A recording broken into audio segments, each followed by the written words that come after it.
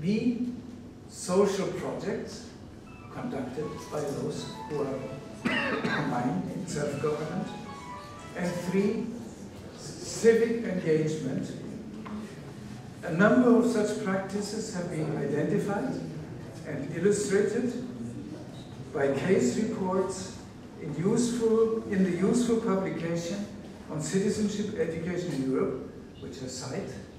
Schools for Society, it is called, this publication, Schools for Society, Learning Democracy in Europe. Authored by Susanne Frank and Ted Huddleston.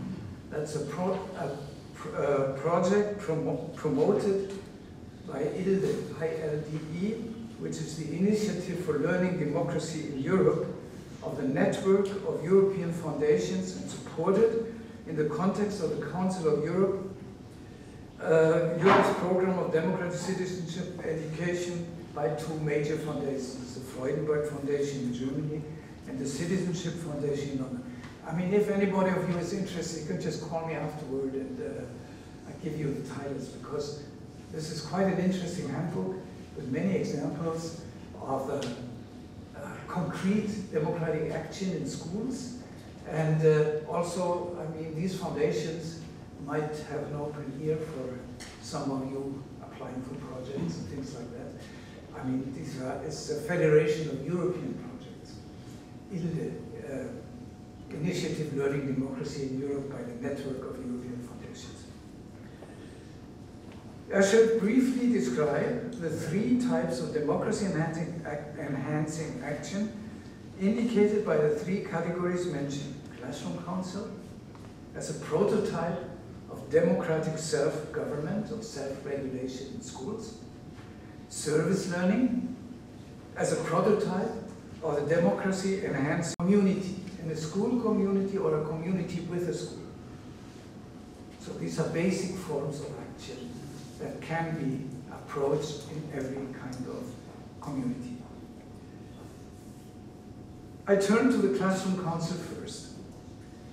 It originated as a discursive device developed by the French school reformer Célestin Freinet in the early years of the 20th century, with the purpose of discussing issues of instruction with the class and organizing classroom practice in the homeroom.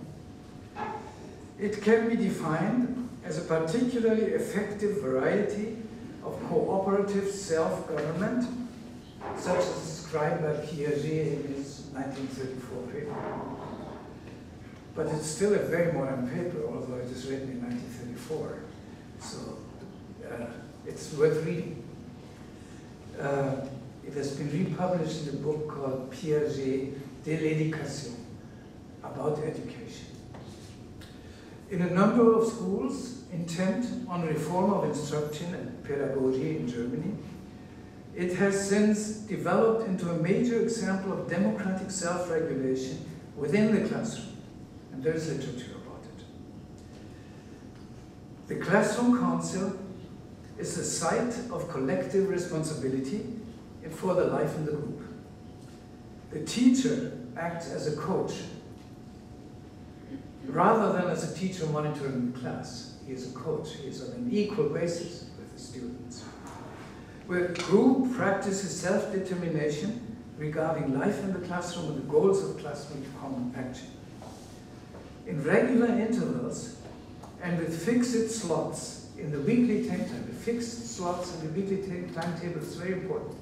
Once in a week, always in the same time, Friday noon, between 12 and 1, something like that.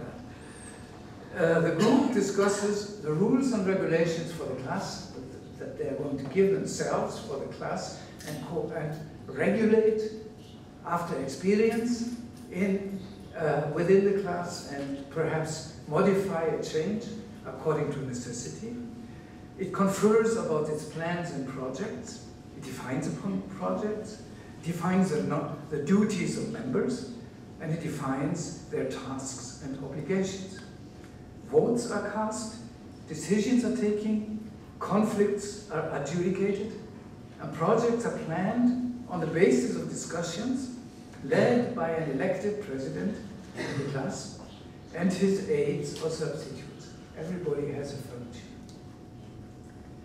Various roles and tasks are carried out by the elected officers or by commissions that report to the plenary assembly of the class about their activities and about their efforts. Conflict mediation and negotiation processes are in place to solve conflicts and to negotiate participation in the power structures of the institution. So the head teacher listens to the envoys of the student councils. Where a school assembly exists, the class and council will elect one or several delegates to represent the class in that assembly. In schools organized along participatory lines, the conference of teachers, the headmaster, and the teacher parents council will invite student representatives elected by the classroom council to participate and to share both discussions and responsibilities. The councils thus are simultaneously, yet on separate occasions, institutions of self-government and representational bodies. They are both actors, each and any, in their own capacity, and they represent others who vote them in for certain duties, for certain positions and offices. And they train members for participation and social responsibility, as well as for collective conflict resolution and representative government. The foundational process for all these functions is the discursive practice of the regular classroom council, with all members of the class attending as voting members.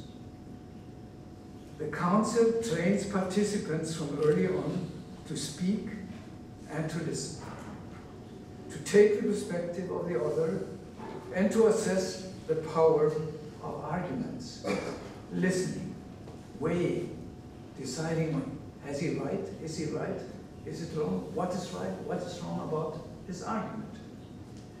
To seek and to maintain agreement and to resolve conflict fairly where agreement fails. To negotiate rules and to evaluate these rules in the light of experience. To plan and to participate in collective action and common projects.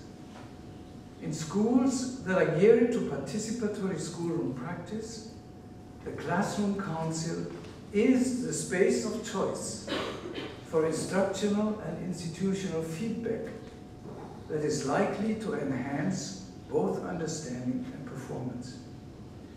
Few institutional settings could be better suited than the classroom council to develop the socio-moral competencies and individual capabilities for cooperation and reciprocity on which the development of the basic democratic virtues depend.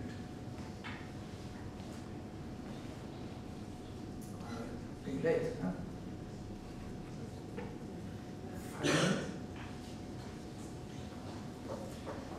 Let me proceed and try and do it quickly to the second type of educational projects that serve the development of democratic habits among children and adolescents in school. This form of project is identified by its traditional American name as service learning, in spite of the fact that it has undergone noticeable development towards a tool for democratic action in the transfer process, especially to Germany. In service learning projects, students take responsibility for the common good, for the welfare of others, by turning to a social problem, by working on a solution, by responding to a challenge in the community. This will mostly be a hometown problem, responding to a challenge in the community. But students may also choose to engage in a school project in the third world, or join a cooperative network designed to respond to a general ecological need. In the traditional model, Service learning projects form on two fronts. On the level of practice, they attempt to solve a social problem in the community. For example, they might be helping senior citizens to cope with computers, teach them to use the computer so that they are not excluded from the world. Or they might run a soup kitchen. I don't know whether anything like that exists in Cyprus, but it is necessary in Germany and very much so in America. Run a soup kitchen for a poor neighborhood. Or, that is a recent project, plant trees in a living quarter while informing citizens about the climate change and the necessity of maintaining green in the city. Simultaneously, the problem may become a problem of instruction in the class. This is a project made by the class, but it involves instruction so that the projects combine responsibility in the communal context with a social learning project in the school, and social action with rational discussion, about the aim and context of the action.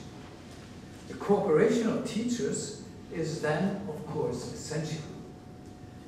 Teachers and students have to debate the project, and the teachers have to take the instructional side of the project and clarify it, whereas students act then, so to say, knowingly, in cooperation with the teachers following the project. When this model of service learning is placed in the classroom with a classroom council, as I have defined before, the council is recognized, the council itself is recognized as a collective actor pursuing the practice of social entrepreneurship in a community context. Successful action of this kind will likely initiate strong reciprocity between the school and the community. Certainly both a case of learning through experience and of developing the socio-moral resources of democracy. The projects call for shared action, negotiation, and agreement on a common goal, rationally planning and conducting action together, a meaningful evaluation and documentation of results, and public presentation, in sum, participation and cooperation of the entire group. In its developed form, the project productively confronts the group with social reality out there in the community, the teacher with the students, a social problem with the requirements of instruction, the flow of time with the regulated timetable, the school with the community, a working ground simultaneously for democracy and for individual development. The third type of involvement in the practice of democracy beyond the classroom council and beyond the social projects of service learning, we highlight what in Germany is called civic engagement, or something like the equivalent of civic engagement or civic commitment, and in English may be approximately rendered by volunteering or community service. There is clearly no definite limits that divides volunteerism from certain types and various goals of service learning projects. Volunteering may indeed be understood to transfer responsibility taken within the school to an arena outside and beyond the school. Obviously, the development of the capability to volunteer in the service of the community and of public welfare is a worthy goal of education in the schools, and training young people for thoughtful commitment to issues of public welfare is a contribution to education for democracy, where action is paired with understanding. Action and understanding always have to go together. Basically, civic engagement can develop in two directions. Firstly, when adolescents start to develop articulate political and analytical interests, they will become sensitive to the structural problems of the school neighborhood, ready to confront the social, cultural, and ecological problems of the community, to search for potential strategies of action, to raise the public awareness of the communal issues of discontent or failure. When a classroom council engages in this kind of action, it may organize some kind of public deliberation about an issue of political concern and common concern. Public deliberation is a hotbed of democracy development, both individual and social. When schools engage systematically in such initiatives of civic engagement, they can be seen as educating for active citizenship in the communitarian sense of the term, as used in the American literature. The second strategy involves turning to the community with a somewhat different goal in mind. Instead of carrying the group's preoccupations into the community, it will focus on the task of mobilizing citizens to civic involvement for the school and together with the school. The strategy will lead the group to an attempt to activate citizens, experts, business leaders, social workers, artists, to participate in actions in the service of the school, citizens' actions that ultimately turn the civic ownership of the school over to those active in the service of its development, to make it their school, to make it the citizens' schools, to make the citizen actors in the schools. We have now, finishing this, we have now described 3 types of democracy-enhancing activities in schools. First, the classroom council as an instrument of democratic self-regulation. Second, service learning as a social project, combining social action with the contribution of instruction.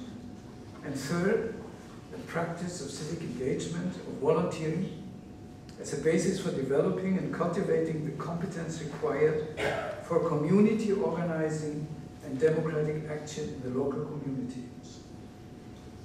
All these activities require and provide in practice the socio-cognitive and socio-moral competencies on whose practice the democratic virtues thrive.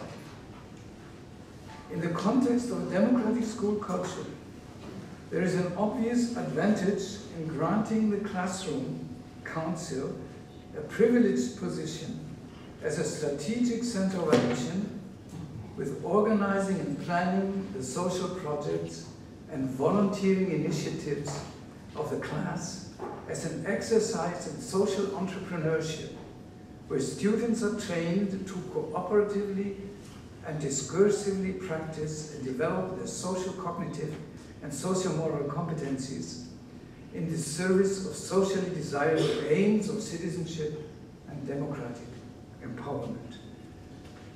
So, I think I leave out the concluding arguments, or I could bring them in when you need them. Thank you very much.